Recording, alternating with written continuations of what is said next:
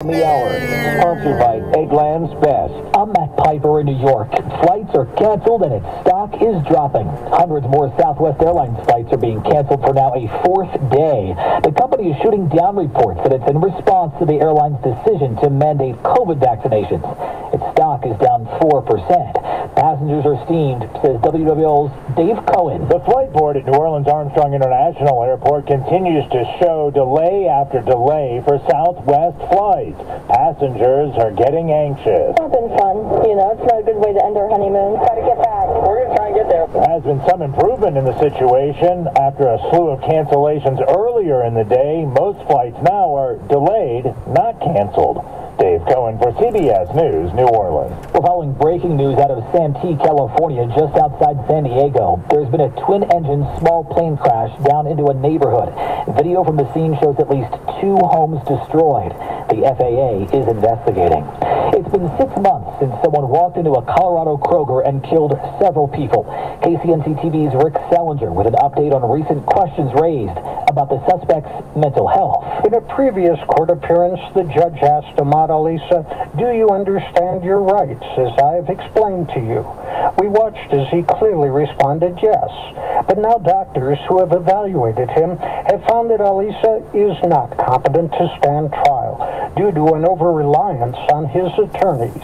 Prosecutors want a new evaluation. There are espionage-related charges against the American accused of trying to give U.S. military secrets to a foreign government.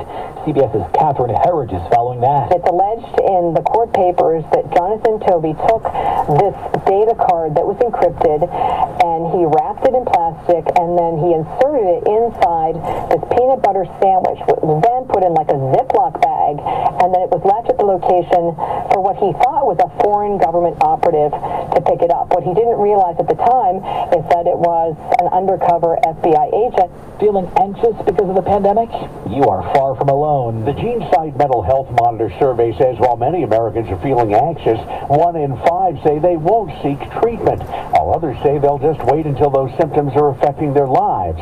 Just over a third say they have symptoms and are concerned, but when it comes to getting help, about half said it would take something debilitating like a panic attack, while about a third say their symptoms would have to affect relationships, sleep, or not being able to leave home.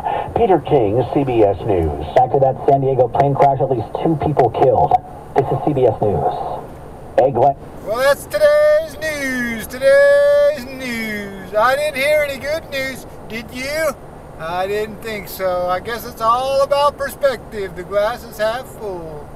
Well, as always, I want to thank you again for coming along with me on these dash cam news adventures. You know the drill. Peace, love, and all that hippie jazz. Bye-bye, everybody.